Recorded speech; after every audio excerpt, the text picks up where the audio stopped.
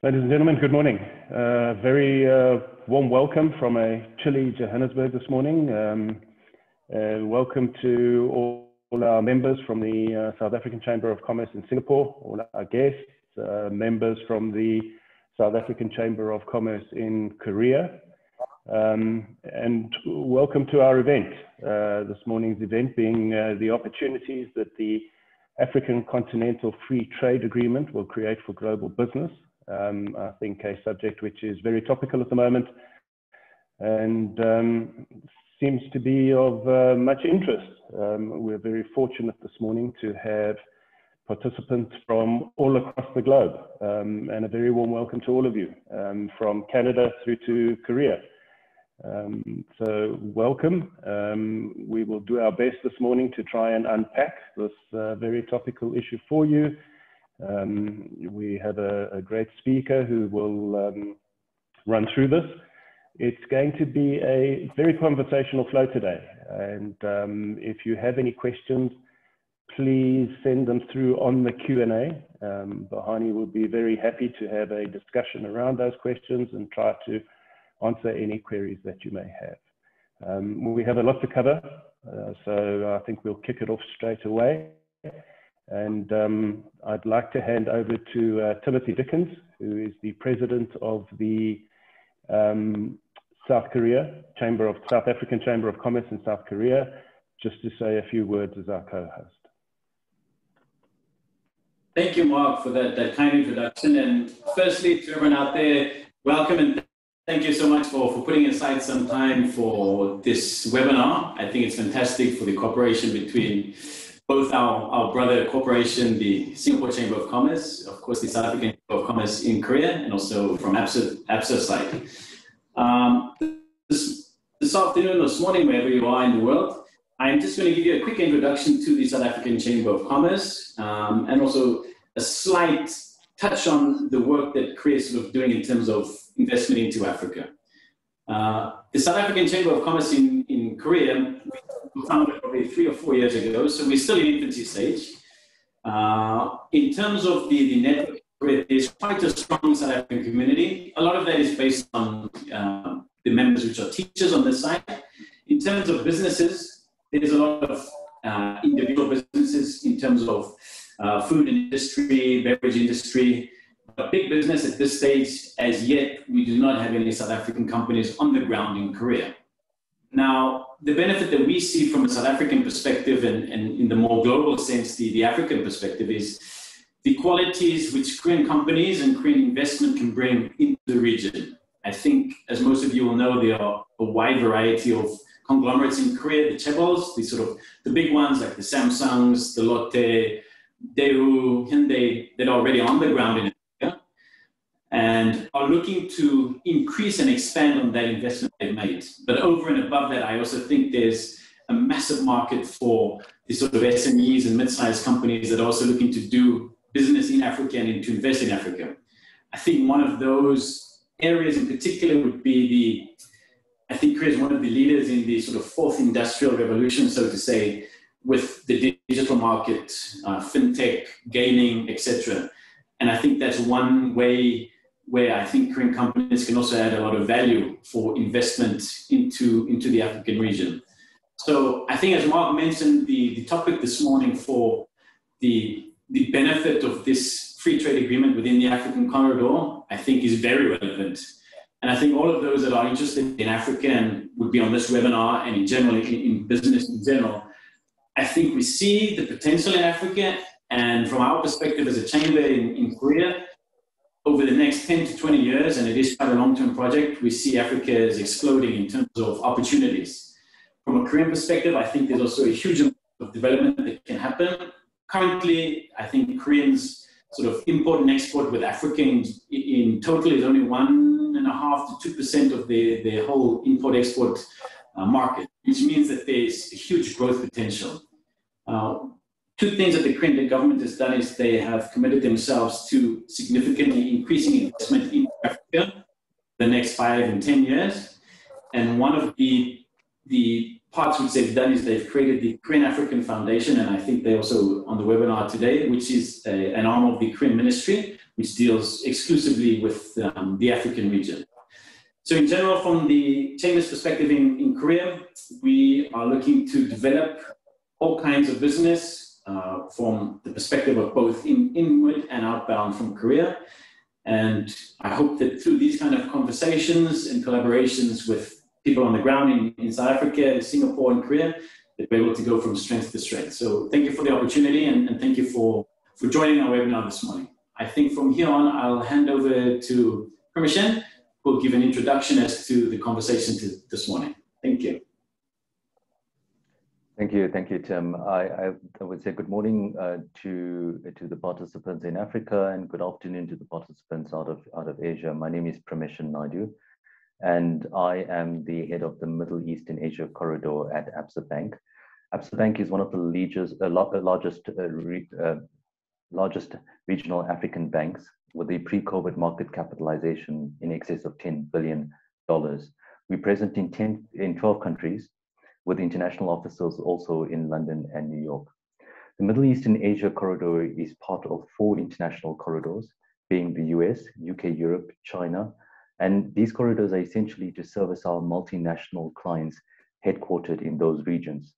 Our role as Absa Bank on the continent is to facilitate trade and investment opportunities between, particularly in my case, Asian corporates and Africa, and we've been extremely successful and continue to build our franchise. Today, we are certainly proud to be associated with the South African Chambers of Commerce in both Singapore and Korea, and we continue to look to build this association as well as our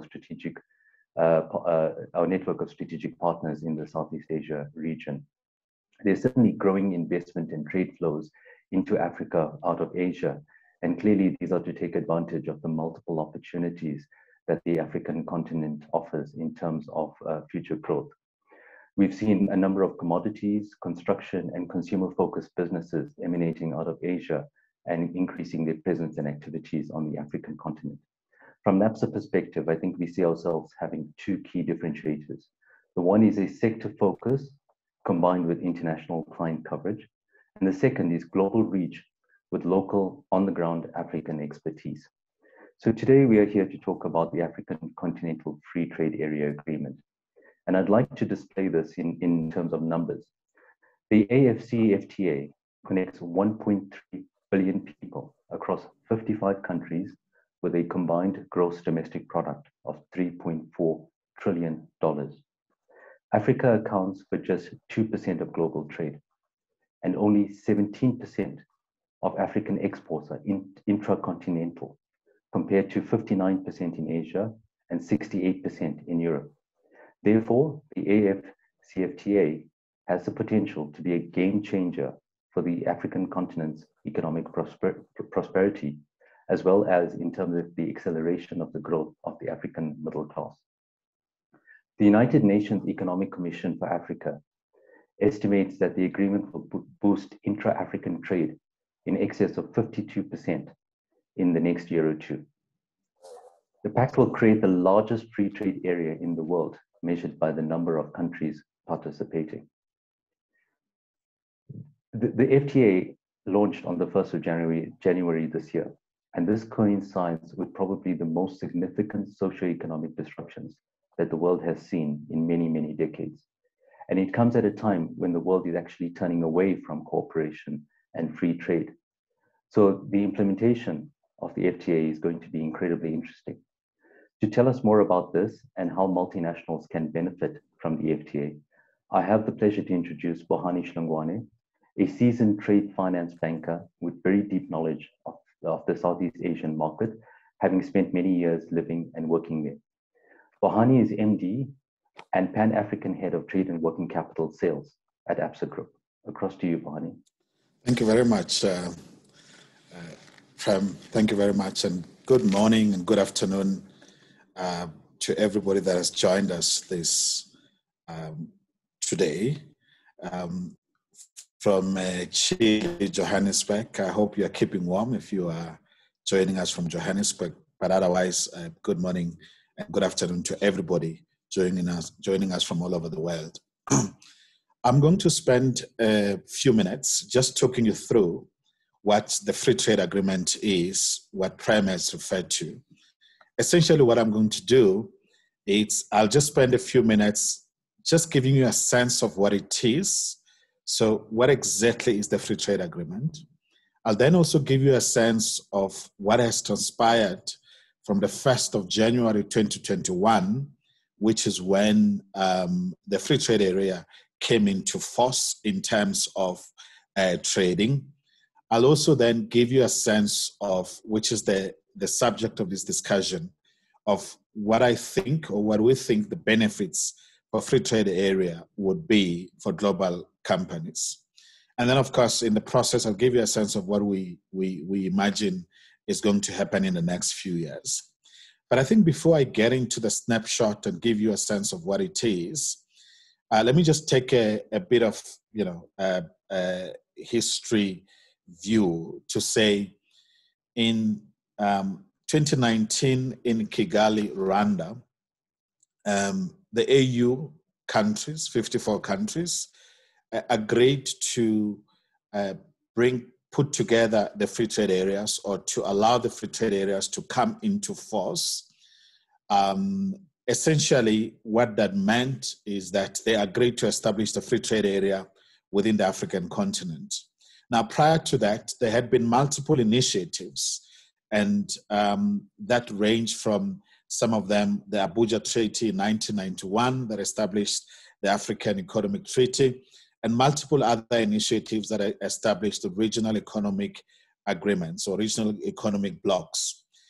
Specifically, what the 2019 agreement in Rwanda meant was that countries were now going to go and agree to basically put the free trade area in force, agree on a schedule of tariffs in terms of what percentage of goods and services would actually be zero tariffs, as well as agree on the thorny issue of rules of origin, which I'll come back to. What then was agreed to was that on the 1st of July 2020, trading would start under the free trade area. Of course, we know what happened in 2020, and the AU decided that it would be inappropriate to start trading. They postponed the start date to the 1st of January 2021. In the interim, the AU agreed already for the establishment of the Free Trade Secretariat to be hosted by Ghana in Accra, and Mr. Wamkele Mene was appointed the first Secretary General of the AfCFTA. Now, and my colleague Prem has already touched on this issue. So the AfCFTA, in a snapshot, it's a free trade agreement that brings together 54 countries in Africa. One is not included, which is Eritrea. It touches on 1.2 billion people and would create a single market that is worth $3.4 trillion. Essentially, and Prem touched on this point as well, it would increase intra-Africa trade from the about 16 to 18%. It would increase it by 52% over the next few years. And Prem again touched on this point. Why is the free trade agreement area, why is the free trade area agreement critical for the continent?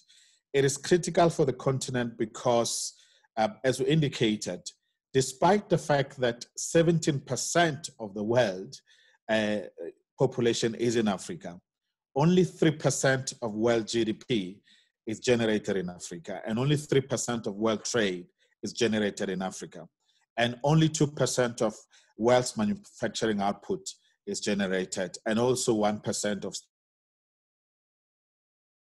steel production.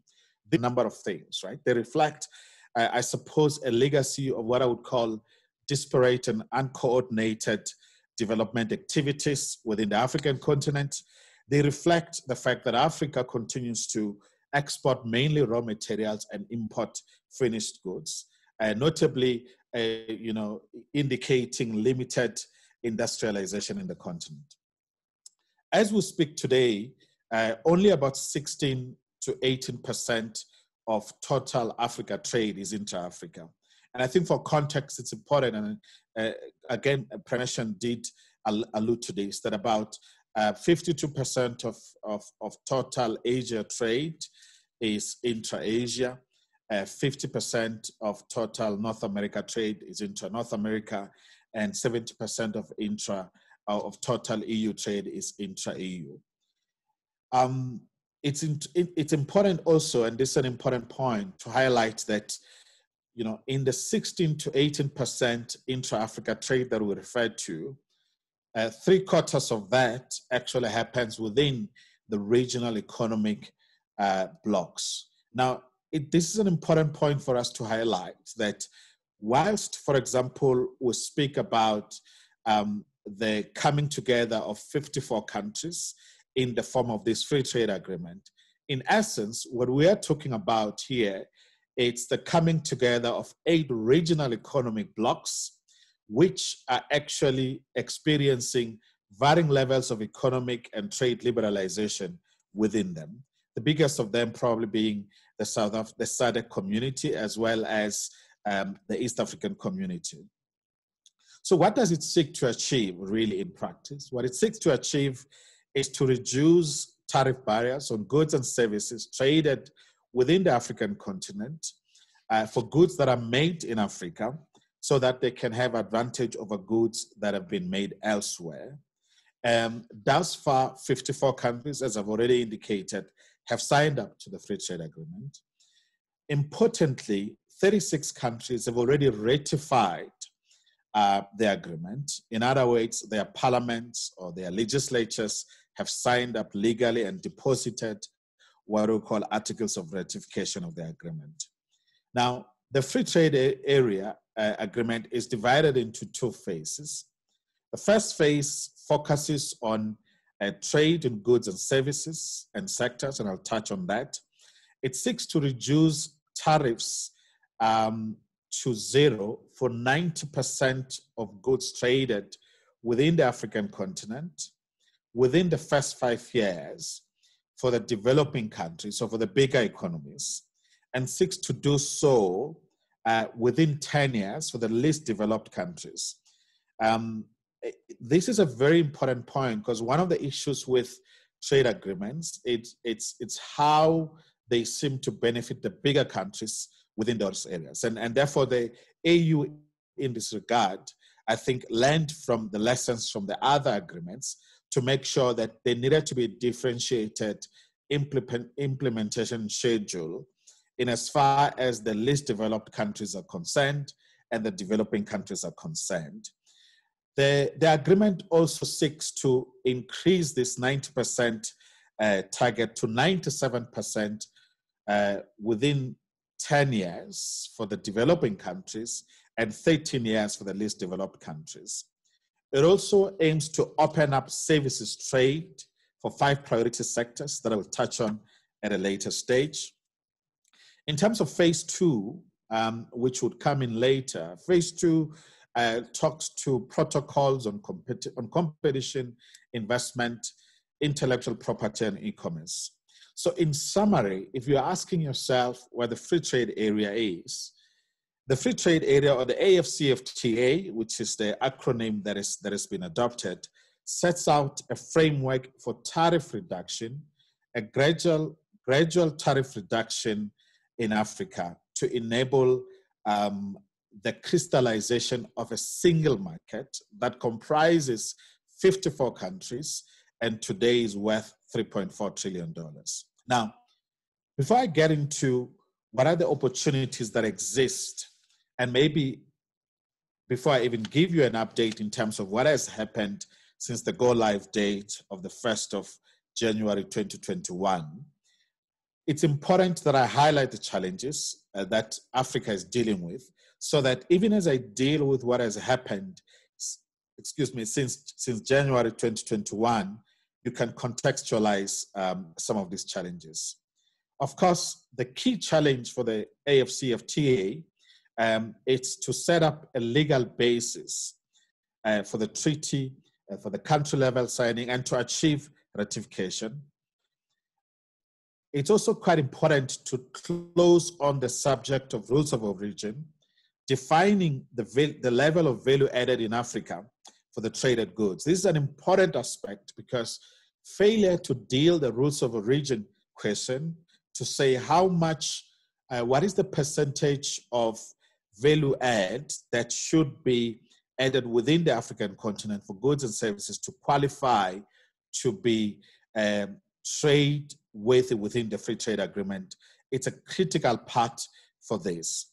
And then, of course, Africa had to manage, or the AU had to manage the issue that I have referred to, which is, the challenge in terms of developing countries, but also making sure that the least developed countries don't become the biggest losers.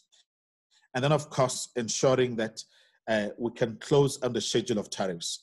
Now, these, of course, is in addition to a whole lot of challenges that have been, reflected on in various publications and various conversations, which refer to the infrastructure deficit. And in terms of this, there's an infrastructure, development requirement of $100 billion per year over the next 10 years, which, if you look at it, is an opportunity. There's the question of the non-tariff barriers that, in essence, non-tariff barriers sometimes can tend to be a bigger barrier to trade or intra-Africa trade than tariffs themselves. So focusing on non-tariff barriers becomes quite important.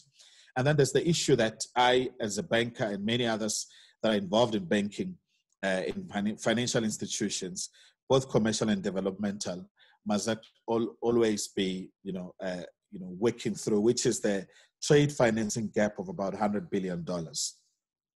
Now, in terms of what has happened, therefore, since the go-live date, which actually encourages me a lot as somebody who speaks a lot on this subject and is a very strong believer of the free trade agreement. One is you already have 36 countries that have deposited articles of ratification, as I indicated, as well as the fact that 34 countries to date have submitted a schedule of tariffs, meaning that they can start to trade between themselves.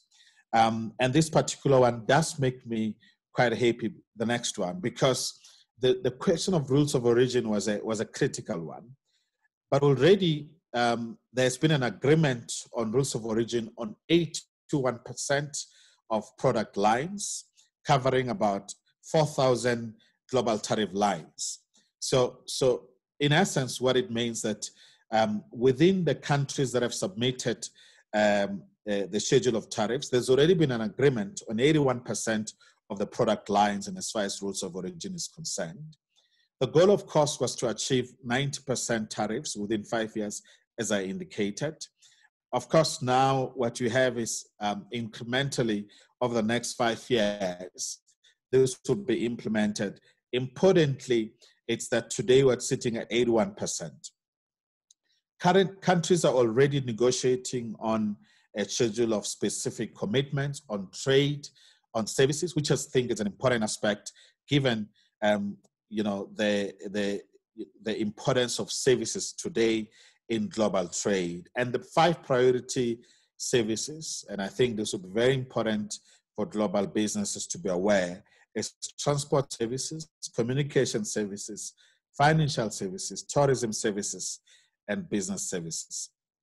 Importantly, since the 1st of January 2021, and once again, this makes me very happy, is that members can enter preferential trade subject to 4 requirements that I've already touched on. One being the fact that ratification of the agreement itself, tariff offers in terms of the 81% of the tariff lines that I've referred to, domestic legislation to administer imports and exports, as well as agreed customs documentation, specifically as it relates to rules of origin.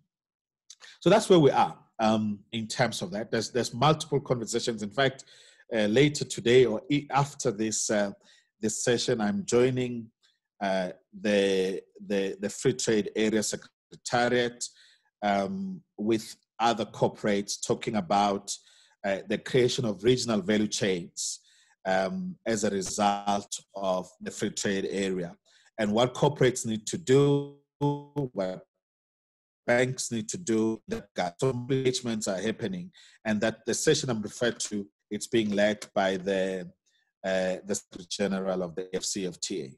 Now, so how would a global corporate benefit out of the free trade agreement? Critically, it's the creation of a single market that is worth $3.4 trillion with 1.2 billion people in 54 countries. And this is worth an explanation here as I come to close talking about these issues. One is, if you were a global corporate that sets up shop in, let's say, in Nairobi, in Kenya today, or in Ethiopia, before the implementation of the free trade agreement, you essentially would have to deal with 54 different tariff regimes when you had to move your goods across the African continent. But after the free trade agreement implementation, you are essentially, for 90% of goods and services defined under the free trade agreement to qualify, you now know exactly that you are dealing zero tariffs. And I believe this, therefore, makes it easier for global corporates that base themselves in the continent to be able to move goods and services across the continent. Essentially meaning that Africa is open for investment, the movement of goods and services is streamlined, and thus creating immediate opportunity for investment in, obviously first, in power generation, in various kinds of infrastructure, roads, rail, digital, and all kinds of infrastructure. And then lowering of the trade barriers also presents a massive opportunity for global businesses that seek to set up shop in Africa. I think what is important here, and let me touch for a minute on this. I think one of the things that we observed, and this is why the discussion about the creation of regional value chains across multiple sectors, it's a very important one for the African continent, is that COVID, if anything at all, as challenging as it's been, it did show that there is an opportunity for Africa, because I think we all know that when it came to PPEs, when it came to vaccines, and multiple other required as a result of the economic and social disruption that was brought about by the COVID challenge, was that there was unfortunately a shortage of all these goods. And I think an opportunity therefore, presents itself for the creation of these regional value chains across these multiple sectors. So it's a very important point. And then of course, the impact of this is, it's estimated that 100 million jobs over the next 10 years or so would be created. It creates transformational growth opportunities within the African continent. The World Bank estimates that the successful implementation of the free trade area can raise GDP across the continent by about $450 billion per annum by 2035. This is very important, and therefore says to the global corporate sitting anywhere in the world, there is a real economic opportunity within the African continent. As indicated, there is an infrastructure development requirement of $100 billion per annum over the next 10 years. And you can ask yourself, so how would this be financed? And I think there is a lot of conversation around the financing of this from the development financial institutions, from the commercial financial institutions, as well as the public sector itself. So ladies and gentlemen, in conclusion, the free trade area, it's a crucial driver for economic growth and industrialization and sustainable development in Africa. And I think more than any other time that I have seen in my career, which spans over 18 years in banking, the kind of momentum and practical steps that I have seen to develop and to ensure that the free trade agreement is implemented, it's quite encouraging. Already there is a level of intra-Africa trade that is growing on the back of the go live date, on the back of the practical implementation in the 1st of January this year. What should we expect in the next few years as I close? I suppose we can expect a diversification of trade exports out of the continent. And that, in essence, it places a challenge to say the companies that seek to participate in this diversification should consider basing themselves in one form or another within the African continent to be able to take advantage of this diversification. There would be increasing economic integration in terms of the African continent economies. As we said, I think over the next few years, we expect that the intra-Africa trade should grow into at least plus 30%. That also means that there will be growing and continuing reduction of dependency on Africa, on imports of finished goods and machinery. And as again, in my view, this places a responsibility or a challenge and an opportunity on global businesses to consider joining a whole lot of other global businesses that have set up shop here in the African continent. So that, ladies and gentlemen, it's a snapshot in the interest of time of where we are in terms of the free trade agreement and in terms of regional economic integration in Africa. Thank you very much for your time, and I look forward to answering a lot more questions as we engage together. Thank you very much. Thank you, Bohani. Thank you very much for that insight. It certainly has raised a number of questions, so I hope you're ready for them. We'll fire away straight away. So, I think, as you said, this is a very exciting initiative. The AfCFTA is an exciting initiative, but one of the questions that have arisen is, multiple initiatives like this have been started in Africa before. Why would you believe that this particular initiative will succeed?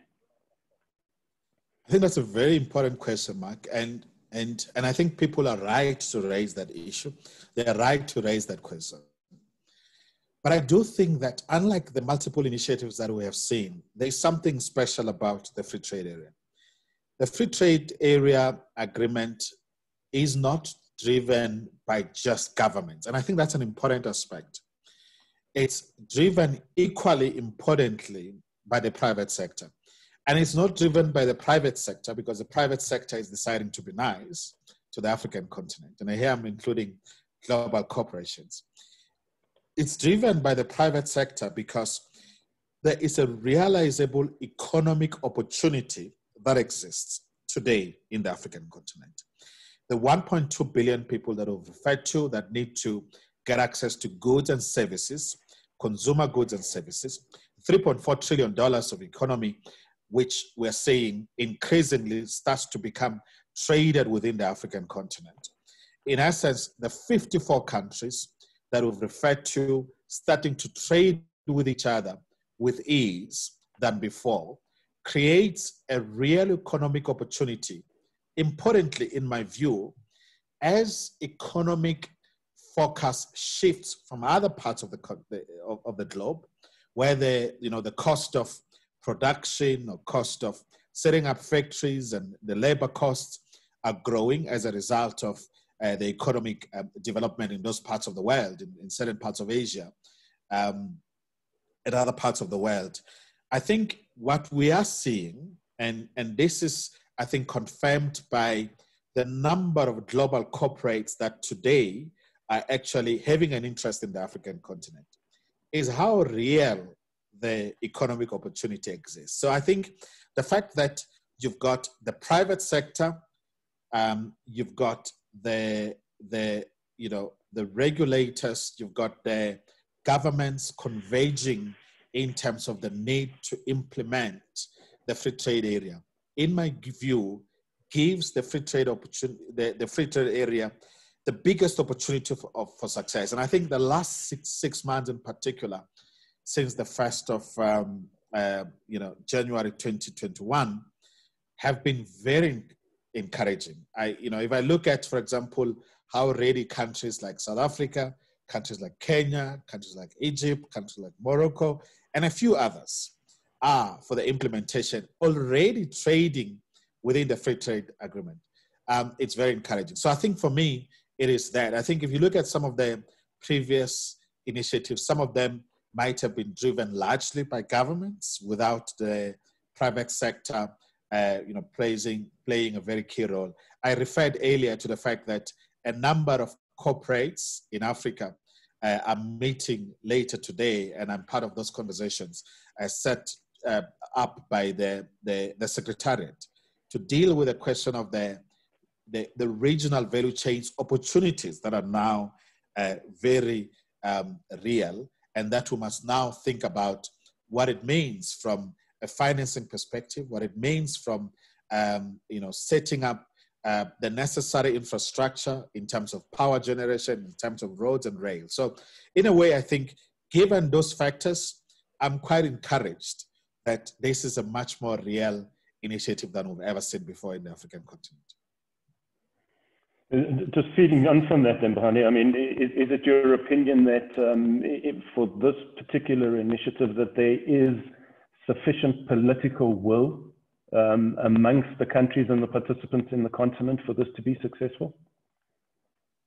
Yeah, I think there is sufficient political will, and we all must agree to this. We know that part of the challenge that initiatives such as the Free Trade Agreement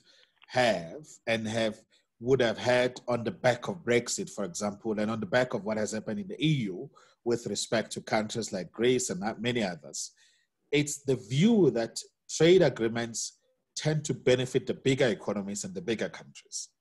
And I think importantly in this case, the fact that the AU is learning from the lessons of seen in these other parts of the world, and making sure that there is due recognition that's given to the least developed countries to be able to develop their own industries, give them a little bit more runway to develop their own industries before joining or before fully complying with the requirements of the free trade area. It's quite important. And I think the fact that today, as we speak, there's 36 countries that have actually ratified the agreement, which essentially means, it's a very important point, essentially means that their parliaments beyond the governments themselves have actually ratified the agreement and have agreed and said, this makes a lot more sense for our country, this makes a lot more sense for our region.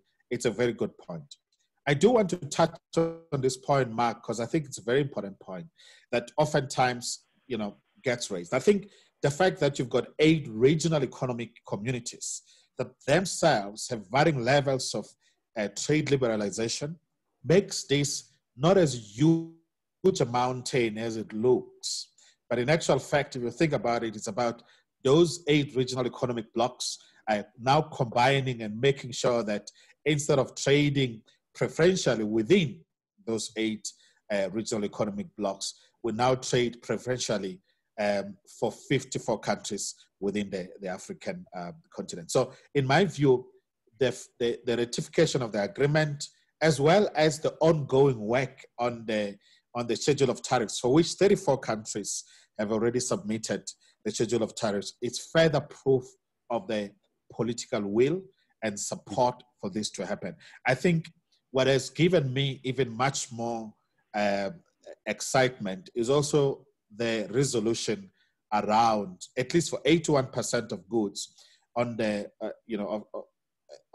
rules of origin, which, if you look at some of the commentary in the past few months, was one of the biggest hurdles that was raised by various experts globally. So I'm glad that we are there. So in short, I do think that there is sufficient political will. Bohani, when it comes to the issue of zero tariffs, zero tariffs means the loss of revenue. for countries. And so what is the plan within the AU to support countries that feel that the downside is higher than the upside due to the loss of revenue? Look, I mean, I think it's a very key point, and a lot of experts have raised this issue to say that there are multiple countries who make a lot of revenue out of the varying tariffs that they have, and to suddenly have to reduce those tariffs and at a point, of course, over the next 5 years, on 90% of those goods and services, there's going to be a revenue impact. It's encouraging that AfCFTA has put together a $1 billion facility to support or to act as some form of support to these countries. Whilst it's not necessarily sufficient, I think that it's a good start. It does say that there's a lot of thought in terms of what kind of support can be given. Because I think one of the things about the free trade area is that, and this is the challenge, if we're being, and a lot of experts do agree on this, is that in the short term, for some of the countries, you've got an immediate revenue hole that opens up. In the medium term to long term, as you improve on competitiveness and we build these regional value chains and more economies developed and so forth, you've got the upside of brought about by these bigger economies, as the growth in the GDP and the increase in the intra-Africa trade and so forth. But in the meantime, the impact is that revenue hole that opens in the fiscus. And I think the gesture and the effort of AfCFTA here must be really applauded, in that what it means is that there's a lot of thought to make sure that we can then create those frameworks that ensure that there is some form of rebates or financial support that comes through because a country has actually agreed to implement the free trade area immediately. I know that there's a lot of work that is happening in terms of how that $1 billion facility would be utilized for varying countries, but it's encouraging that, and it's not just the AfCFTA, it's many other banks that are thinking, or many other development financial institutions that are thinking of the kind of support that might be required for some of the countries as that gap opens up. But clearly with a view that in the long term, in the medium term to long term, the growing economies, the growth in the GDP, the growth in the multiple sectors should actually compensate for that revenue loss that is experienced on the back of zero tariffs. Bohani, one of the questions that's come through on the Q&A is, could you expound on the initiatives under this agreement, like the free movement of people? For example, visa-free travel and work permits? Fantastic. And this is a great question, because I think when you talk about, so let me take a step back, by the way. The free trade agreement is essentially a component of Agenda 2063 by the AU that talks about free trade, but also talks about free movement of people. You can't drive trade without making it easy for people to move across the board, across the continent. In this regard, there are countries that are already leading and making sure that they are opening up, countries like Rwanda, in terms of making sure that there's visa-free travel into Rwanda. But yes, it's an important component. I know that there's engagements within the free trade areas of a gradual approach of opening up in terms of creating a visa-free travel environment. And there are particular initiatives around that. So yes, the point you're raising is very valid. And yes, the free trade agreement, or rather the AU in particular, and the Commission specifically, it's looking at relaxing and getting countries to relax a lot of some of these visa requirements in terms of the movement of the people. Another question that's come through is there clarity on the value add percentage in the producing country to be able to qualify for the AfCFTA? There is clarity in terms of that. There's clarity in terms of the fact that, 81%. So there is clarity to the extent that it's going to differ on, it differs goods by goods, sector by sector. And this is important because the level of complexity of some of the goods, of the goods produced are different. So this is why I refer to the fact that, and this is available with the AU. It's available with the Secretariat itself, that 81%. So there's been an agreement on 81% of goods in terms of what is the level of value add that should be produced within the country for the goods to qualify to become part of the free trade area, or for them to qualify for zero tariffs. So I think importantly here is that there's been an agreement on 81% of the goods in terms of the various tariff lines. Unfortunately, this differs in terms of the goods applicable. But yes, there's a lot of progress on this. And I think if you're keen to understand this, you can get in touch and we can make sure that you can have access to these tariff lines through the Secretariat. That's great. Bohani, what would you see as the key sectors that generate opportunity for investment in Africa under this agreement? I think the obvious sector would be, we speak about the $100 billion infrastructure requirements per annum over the next 10 years, which is $1 trillion of infrastructure spend that is expected. I suppose there's a lot of infrastructure development that must happen across roads, across rail, across ports and many others. So I think that's the one aspect. There's also the fact that you need a reliable level of energy across the continent. So investment in energy, both in terms of sustainable energy, new energy, as well as the old energy, if I may say, subject to what is doable in terms of ESG principles. It's another area of investment that I see. And by the way, infrastructure development, also talking to digital infrastructure, a critical part of what is expected to get better, because as we trade, or as Africa trades with each other, we need to be able to make instant payments. To be able to make instant payments, you need the infrastructure behind that. And we need to make sure that communication is instant as well. To be able to do that, you need reliable infrastructure behind that. So it's not just physical infrastructure that becomes important, it's also digital infrastructure. So I'd look into those. But also, I think, telecoms, a lot of infrastructure opportunities in terms of telecoms as well become quite critical. I also think that on the back of what we saw in light of COVID challenges, investments in the pharmaceuticals become quite critical. I think Africa's ability to be able to generate to produce a lot of vaccines within the continent. I've seen the other day that Senegal, for example, entered into an agreement with Belgium with respect to the production of certain specific vaccines within the African continent.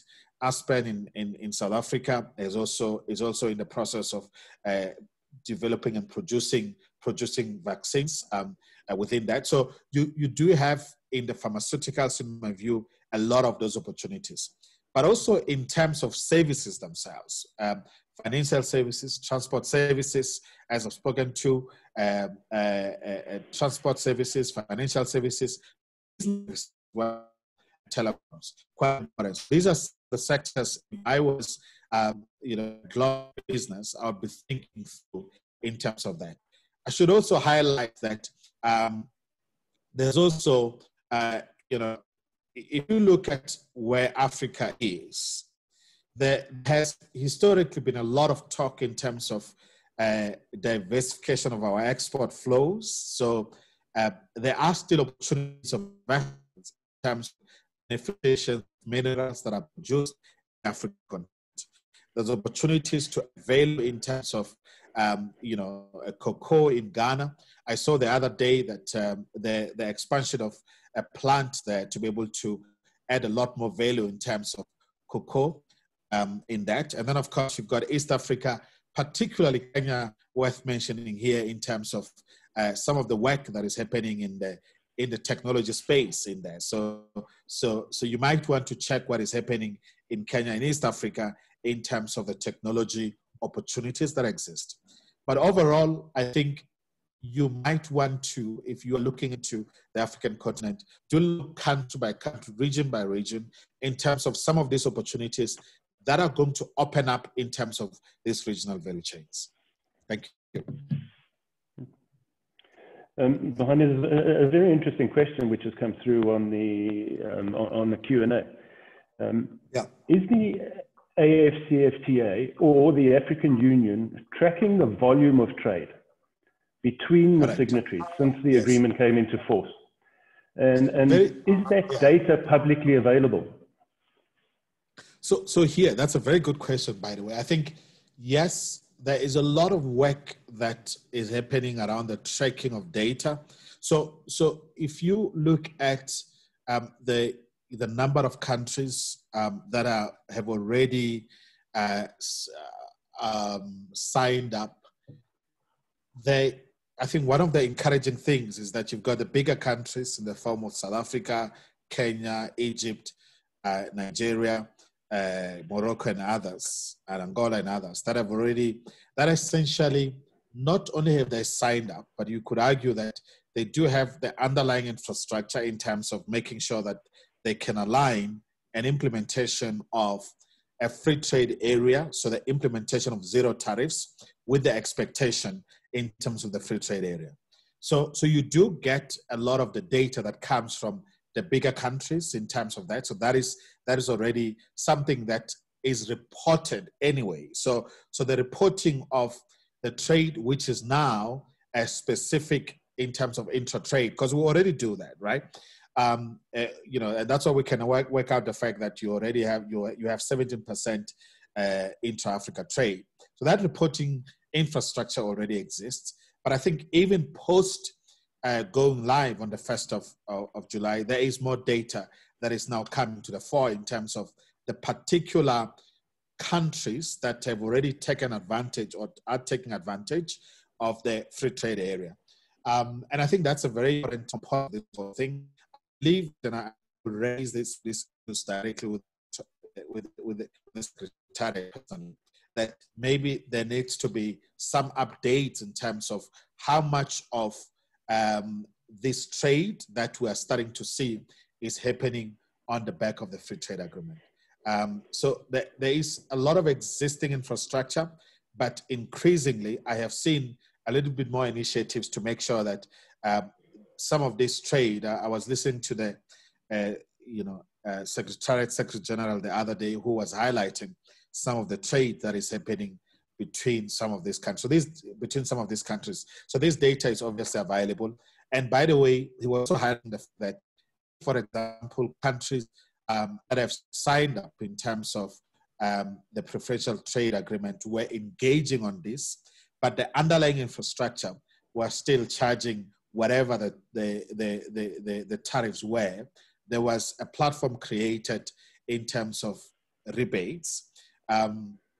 Again, I think, it will be very important to get an update on that. But I think most likely you'd find that the bigger countries are able to implement such than the smaller countries that are still creating the necessary infrastructure or aligning the necessary infrastructure to implement zero tariffs.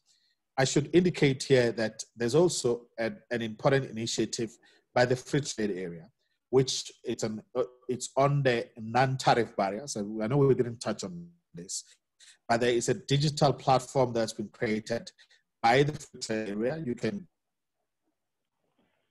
go to, you can reach on that, and when you experience challenges, whether it is in terms of the movement of your goods across countries and so forth, you can highlight this. And this data is now looked at. It is collated, but importantly, it is raised up to the various members of the free trade areas to pay attention to and to prioritize resolution. Bohani, with the implementation of the free trade agreement, does this mean that COMESA is no longer applicable? Oh, very good one. What it is, so I think it's an important aspect, right? So it does not mean that COMESA is not applicable. As I indicated earlier, you've got 8 regional economic zones, so COMESA, SADC, EAC, and the rest, right? Those would have had significant levels of trade liberalization. In the main, in many cases, they would have already been at zero tariffs for a number of goods. And this is what made it, or it's made it a little bit easier, because you're not dealing 54 countries as such. You're dealing 8 regional economic communities, within those, of course, dealing the countries. So in essence, the agreements that exist within are going to, over time, I suppose, just become part of the free trade area. But I think that's it's a gradual progression. So some of the deals that, and there is a lot of work to make sure that within the free trade areas, anyway, there was already free trade, or there's already free trade. Now, to make sure that some of the deals that countries would have had with COMESA or with the SADC and so forth, it becomes easier to scale up to the free trade area, to scale up to a deal with the 54 countries, because a lot of those standards that were adopted within those free trade, within those regional economic agreements, as the same standards that are being adopted within the free trade area. So I think we're running right on time now, but we've got time for one more question. Bohani, you've mentioned on a number of occasions now that obviously 36 countries have ratified this free trade agreement. That leaves us now, another 18 countries that we're waiting for. Do we have any indication as to when the balance of the countries will ratify the agreement to have full participation? I think the good thing is there is a lot of conversation in those 18 countries that haven't ratified. And when you look at the fact that in 5 to 6 months, we are at 36 countries. I mean, we were at, in 5 to 6 months of the agreement having gone live, we're at 36 countries.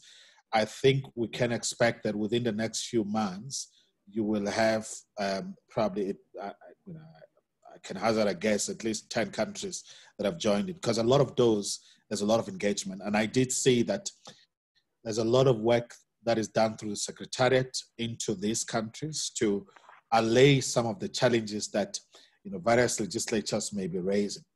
But I think the good thing is, once you have trade commencing, which it has, and a lot of other countries start to see some of the benefits, I think you will have the evidence even pushing a lot more countries to join the free trade area.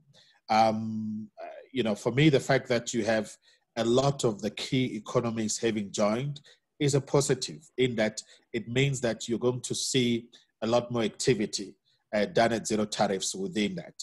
And the fact that you're having discussions among the 36 countries in terms of sector prioritizations, it's also another positive in terms of services, trade in this prioritized sector. So in a way, I do think that over the next few months, we should expect more.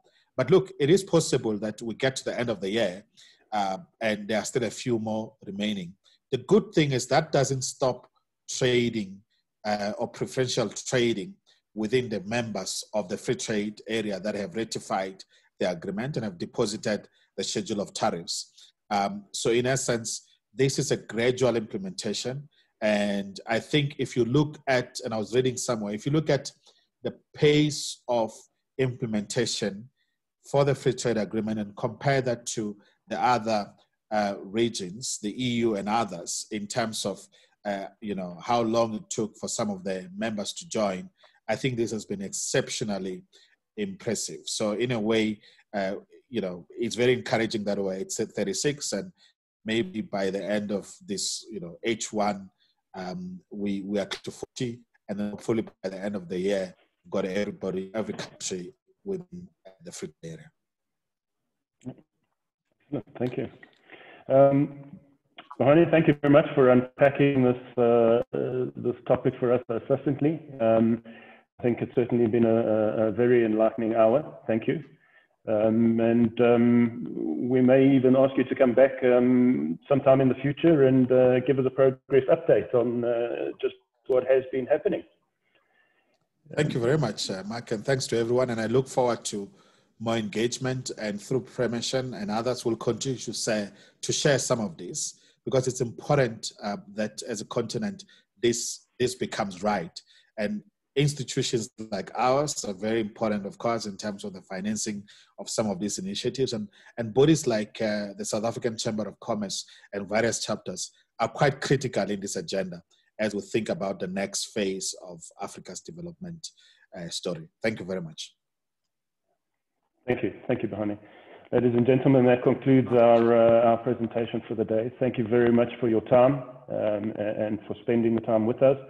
If you would like any further information on the SA Chamber of Commerce in Singapore, please, by all means, go on and have a look at our website. You can check out our Facebook page. You can see us on LinkedIn. And a recording of this webinar will be posted on YouTube shortly. And also a special thank you to our colleagues at the South African Chamber of Commerce in South Korea for this collaboration today. It may be our first one, but I'm sure it won't be our last. Ladies and gentlemen, thank you very much and enjoy the rest of your day.